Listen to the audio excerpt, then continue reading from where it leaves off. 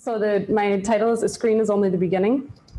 I started at the University of Marburg in Germany, where I did my diploma in human biology, and then moved to ICGEB in 2012 to do a PhD with Mauro. And since 2017, I've been a postdoc with Serena. And you might think, judging by the photos, that I choose places to work and study only by how beautiful they are, but that's not the only reason. Because I came to ICGEB because it seems to me that it's the one unique place worldwide where you have a combination of translational science, but also a drive towards science for development. So we used to call it developing knowledge, now we call it science for development.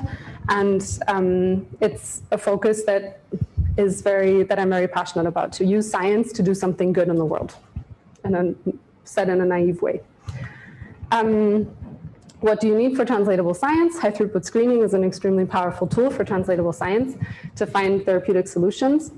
I'm not going to go into the details. Luca Braga said a lot last week about the different details about screening and what different approaches for screening.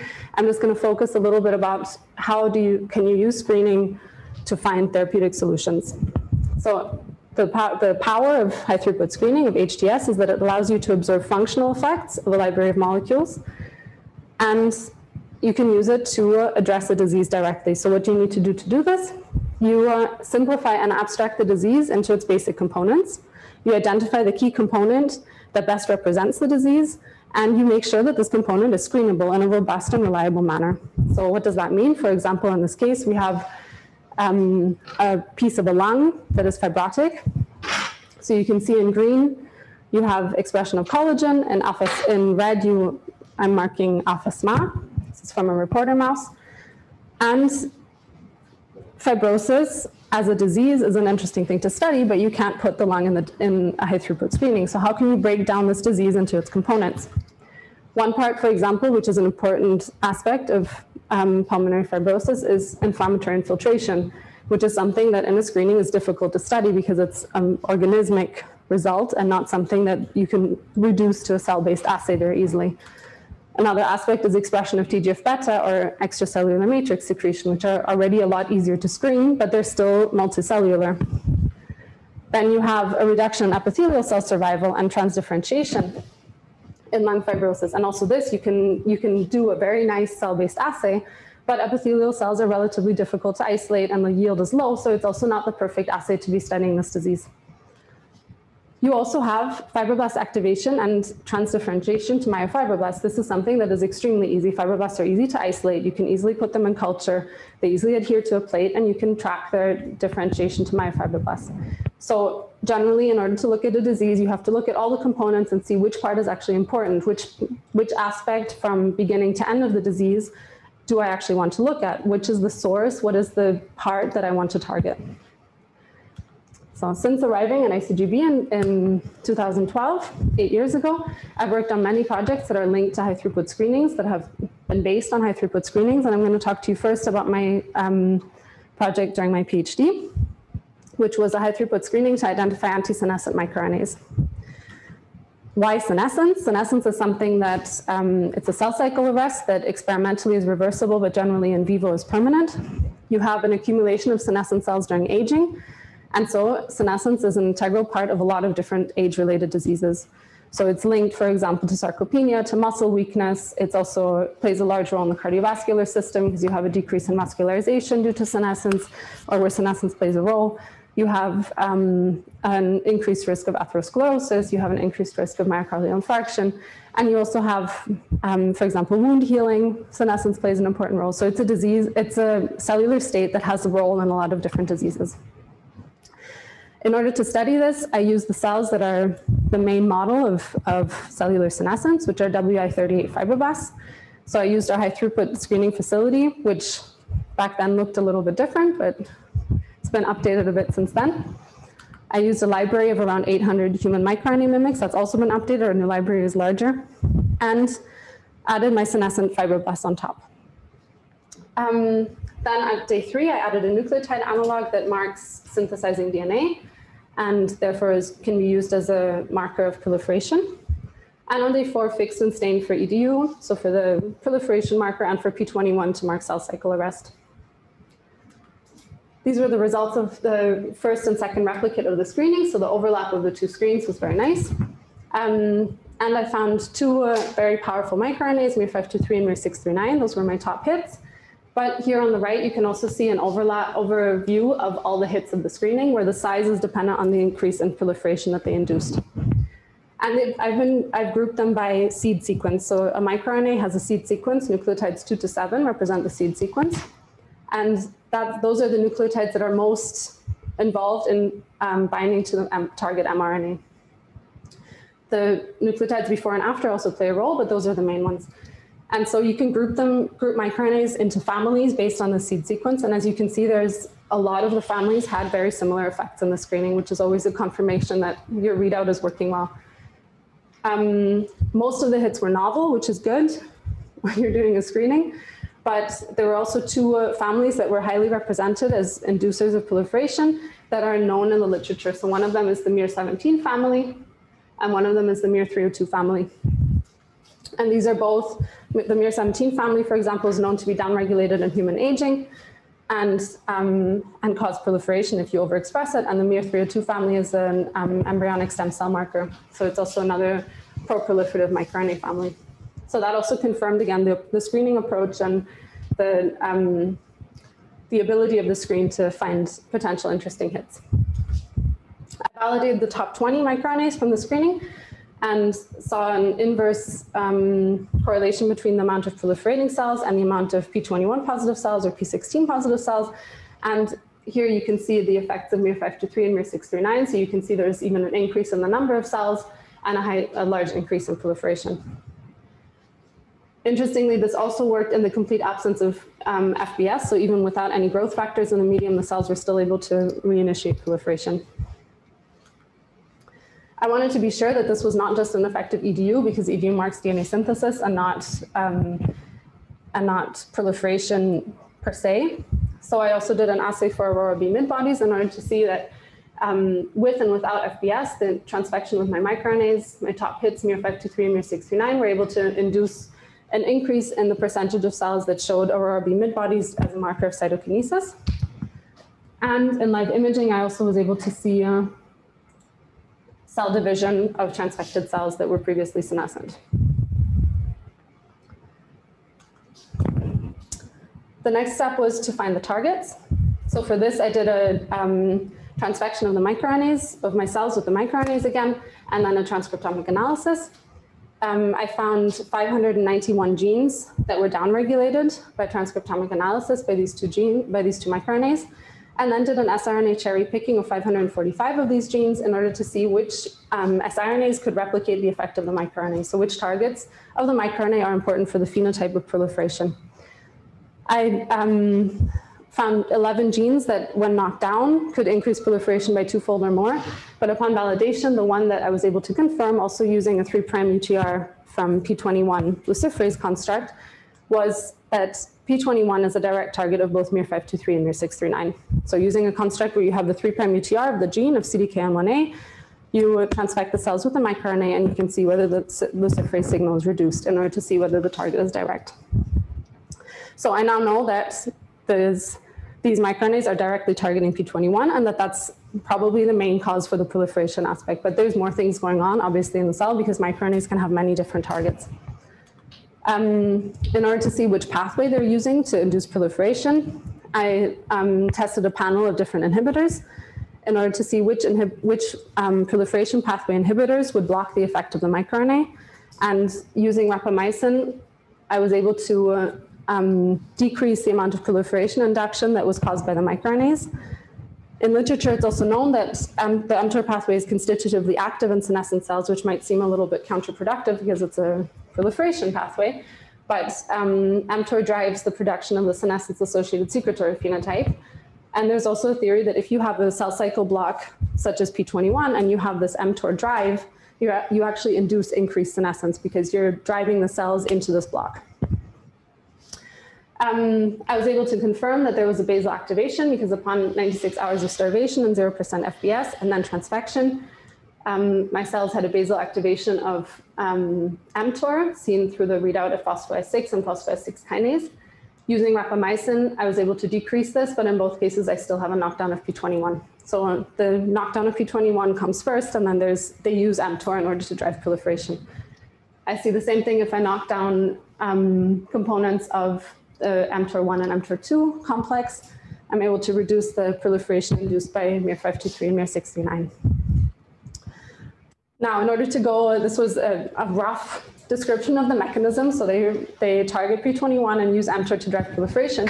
But we also wanted to see whether these microRNAs could do something in an in vivo model of senescence. As I told you before, senescence is important in the cardiovascular system and plays a role in reducing angiogenesis and vascularization.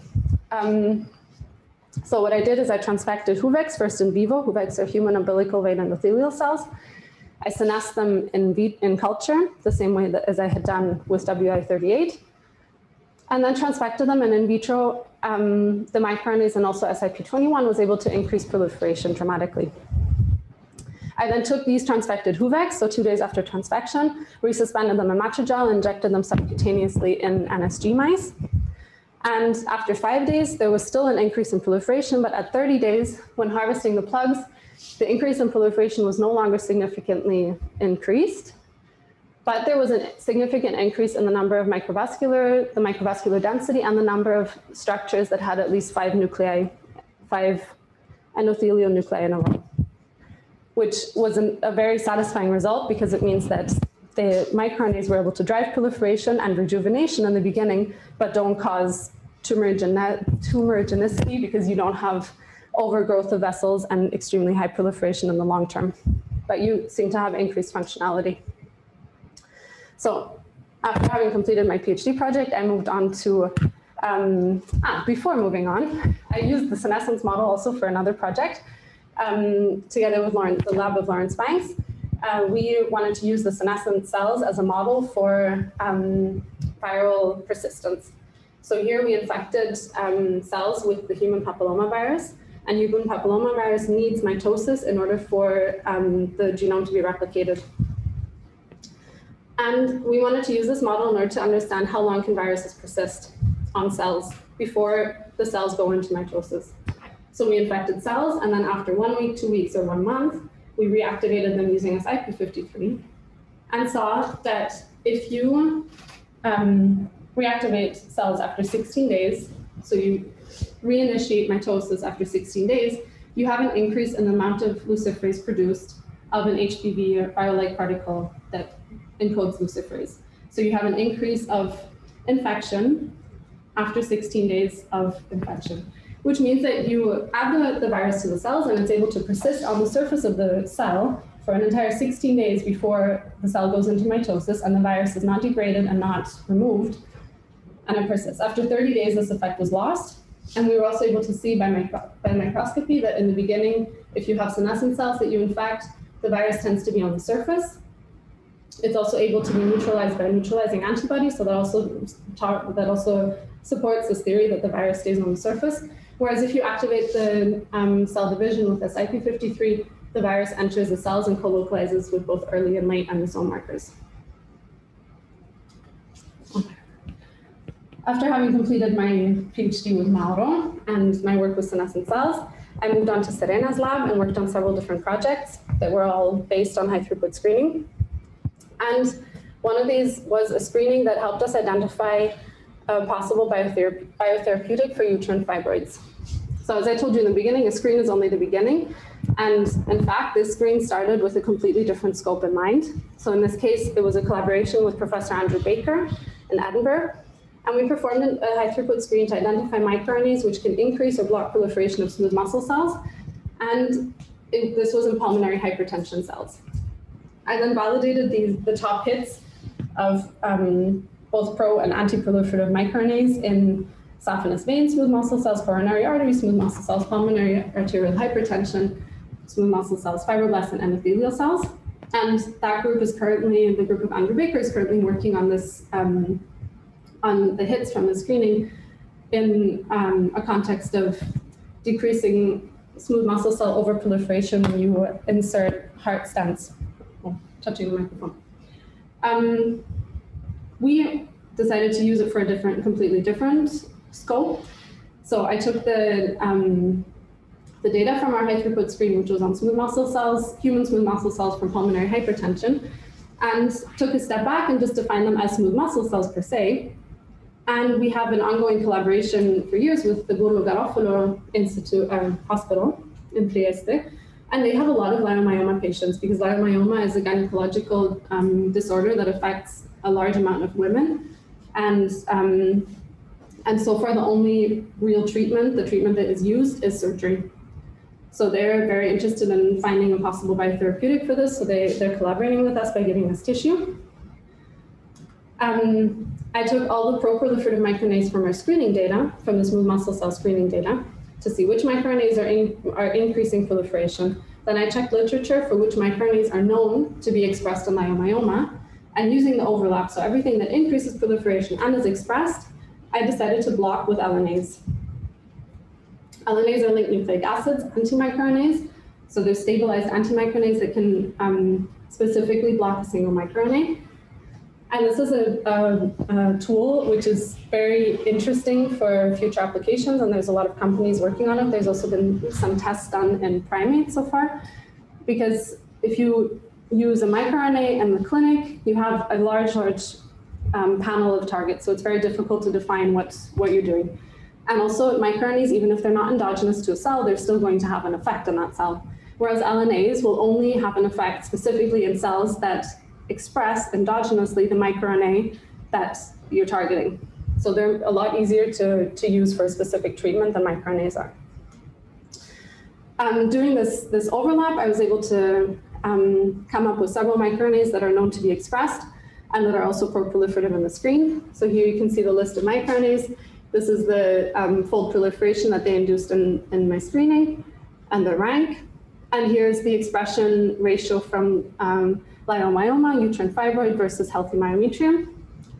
And this was the expression reads, just to compare the level of expression between the different microRNAs. And so I chose, first of all, I chose the two that are expressed before that. You can see, if you look at the seed sequences, that there's a lot of similarity. So there's several here marked in blue. There's one that they're all identical in red. There's another family. In yellow, there's another family. But even amongst that, there's this seed sequence, AGUG, that is present in almost all of the hits. So there really seems to be an overlap in the targets that they're going for. So in order to validate these, the microRNAs and the ability of using an LNA to block these microRNAs in leiomyoma, I chose, first of all, the two that had the highest count, so the two that are most expressed. Then another one that is not highly expressed, but we know from previous screenings to be an interesting microRNA, so we decided to go with that one anyways. And then two more as a positive control. So these are both from the miR-17 family that I mentioned before. That's a family known to be very pro-proliferative, and I chose those as positive controls for moving on. And here's the position of them in the original screen. miR-148A, 148A, 199A, and 33B were the most interesting ones that we picked up. I then validated these both in smooth muscle cells and in fibroblasts, and saw that using an LNA to target these microRNAs in smooth muscle cells significantly decreases proliferation, but using them in fibroblasts has no effect. So that shows that it's much easier to have a cell-specific effect with LNAs than it is with microRNAs. I tried them also with gymnosis, which means you add them onto cells without any liquefaction reagents. So you just add nude microRNAs or nude LNAs in this case onto the cells. And also there, the effect was much weaker, but there is still an effect visible from the treatment. We then went on to patent these three microRNAs, the top three microRNAs, and in order to apply for a Bayer grant, which I was able to win, one of their focuses is gynecological therapies, so they're very interested, and they also in-house have a model where you take leiomyoma tissue that you digest and you do subcutaneous injection to do a xenograft model. So we now want to work together with them in order to validate these also in vivo. So that was a bit of an example of what happens beyond the screen. You can take screening data and do more things with it than it was originally intended for. I want to tell you now about another project that I've been heavily involved in. So this was an interregional project that Serena won that was recently completed. The name was TRAIN, High Throughput Screening and Big Data Analysis for Innovation. And the main aim was actually cross-border contact between industry and academia. But there were also several research components. So for example, one of the main things that I'll go into more detail on afterwards is a project where we combined high throughput screening data with machine learning. Then we also assembled a portfolio of in vitro high throughput screening assays that can be used to model different diseases. We also worked on several 2D co-culture disease models and some 3D in vitro model of skin using scaffolds and a co-culture of fibroblasts and endothelial cells from adipose tissue. So those were all the research components involved in this project. The portfolio of in vitro assays that I assembled were, I picked out some of them here just to show you an example of what I mean. So for example, if you want to study angiogenesis, you might say it's interesting to use assays that look at proliferation, cell death, tube formation, and EMT. If you study cancer, you might say it's interesting, proliferation and cell death are still interesting, but I also want to look at senescence, DNA damage, and oxidative stress. Or if you're looking at cardiac diseases, you might also add autophagy, macrophagy. So there's a lot of ways where you can have different assays that can be combined in different ways to represent different diseases. Another big part of this interregional project was science outreach and working together with Tovarna, a company in Slovenia, who developed a beautiful virtual reality version of the high throughput screening facility in order to make the public understand better what it means to do a high throughput screening. And we've used this in several public events so far. Now with COVID, it's a bit more difficult, but I'm going to show you, there's a video on YouTube that beautifully shows what has become of this. This is not the final version, but you can see here, you have the high throughput screening lab. They actually came into the lab and scanned some of the machines. So this is the actual plate washer that we have. These are some microscopes that we have. This is the Envision plate reader. You go over here, you press the button to start the screen. Once the screening has started, you can see the machines working. This does not look like the real machine, but it's a simplification. You can then also exit the room and enter the room where the patient will be treated with your treatment in the end. So you have here an anti-fibrotic treatment, treatment for proliferation of cardiomyocytes, and here you can see the heart and inject it with different microRNAs. So you can experience the translational effect of your screening. And then the most interesting part of it, the most exciting part of it, is when you go back to the lab, you can then enter the actual screen machine. So you enter the actual high throughput screen and you end up in a void where you have 3 cubes. This is a cube of myofibroblasts that you're trying to revert to fibroblasts. This is a cube of cardiomyocytes that you're trying to induce proliferation of. And this is a cube of endothelial cells where you want to induce tube formation. And you have 3 microRNA molecules, and you have to match the correct microRNA molecule to the correct cell cube, because only some microRNAs will have an effect on some things. So you can add it on. And for example, here, we can see that the correct microRNA was added. The quality is a little bit low, but you can see that there's some tube formation going on. Here, oh, I got lost. Here you can see that what previously was a very red cube of myofibroblasts has now become fibroblasts. So this is a way for people to kind of experience and play with what it means to do high throughput screening and what the point is of high throughput screening. Finally, the last thing I want to talk to you about is a project that was born from the interregional project but has continued beyond, which was the combination of machine learning and high throughput screening to identify anti-fibrotic chemical compounds. Originally, it started with a screen, because the screen is always the beginning.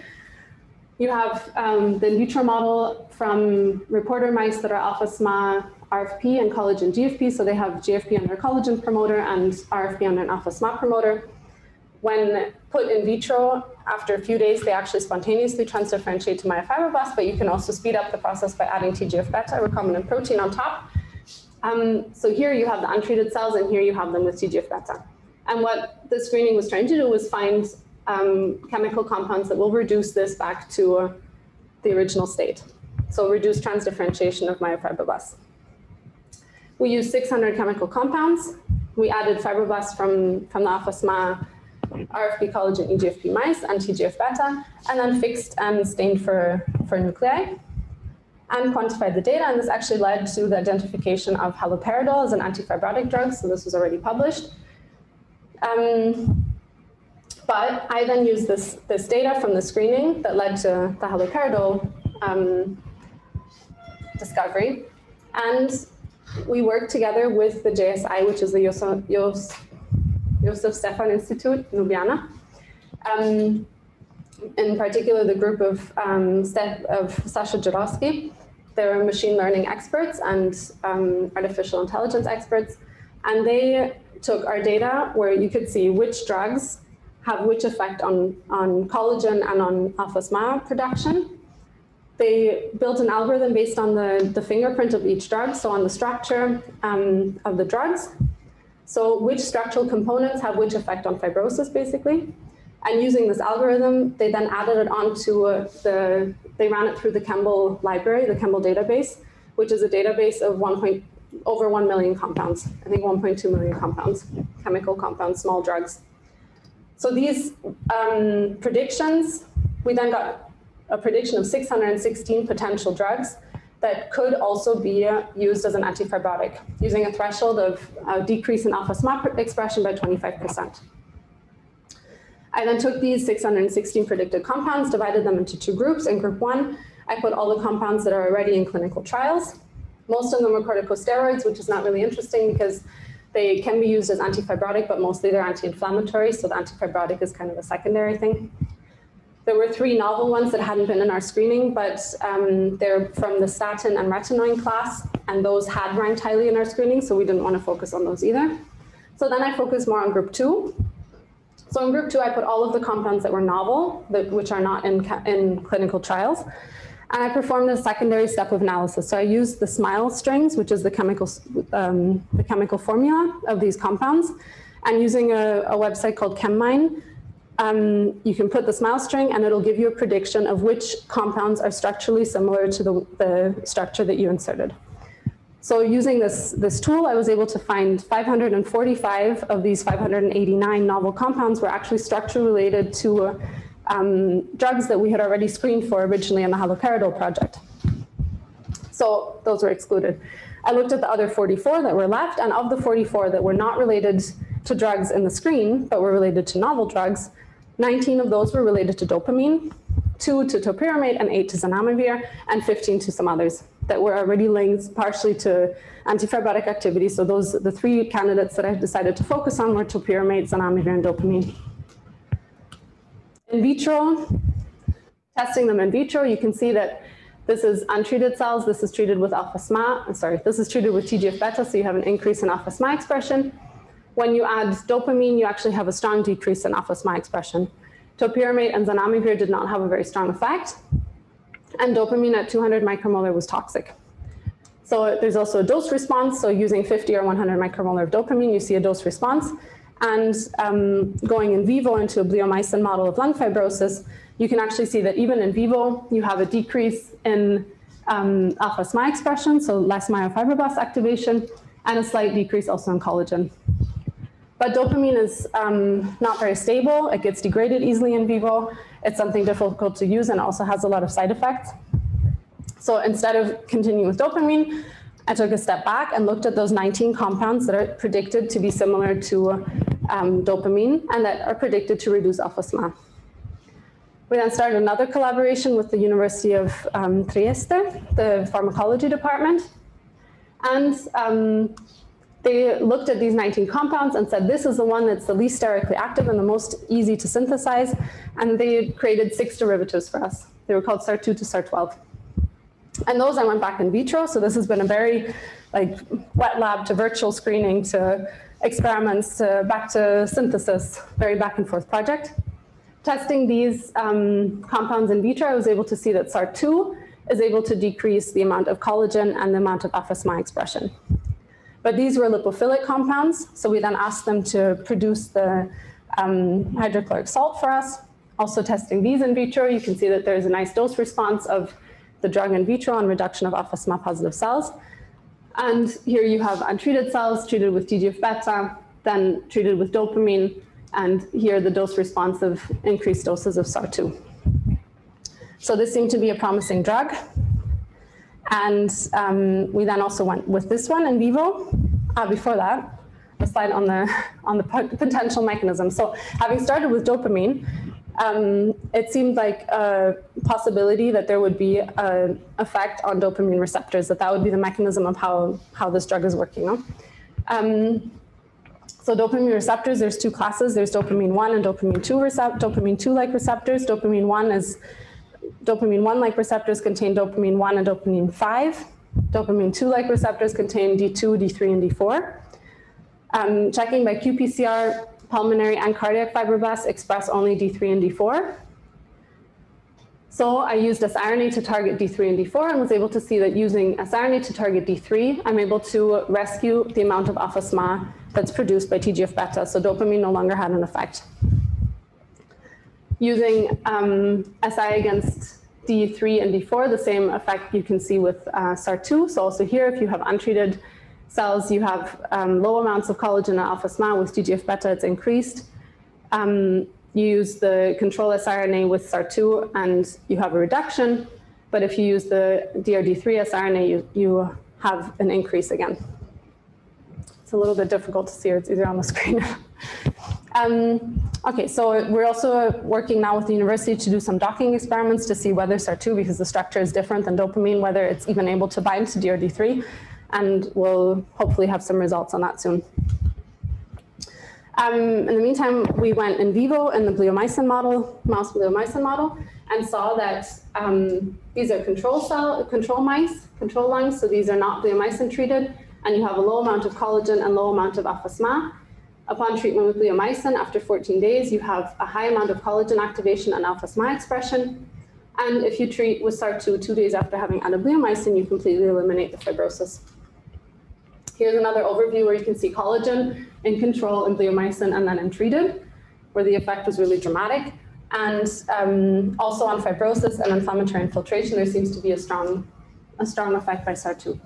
So this was, again, a screen is only the beginning because we started with a screen, had our result from the screen, but then used it further to find solutions for other diseases. So I want to thank you for your attention and thank the cardiovascular biology lab, particularly Serena, and the molecular medicine lab, particularly Mauro and Luca, also the University of Trieste, Daniele and Maria Grazia, and the Sasha Jarowski's group in Slovenia.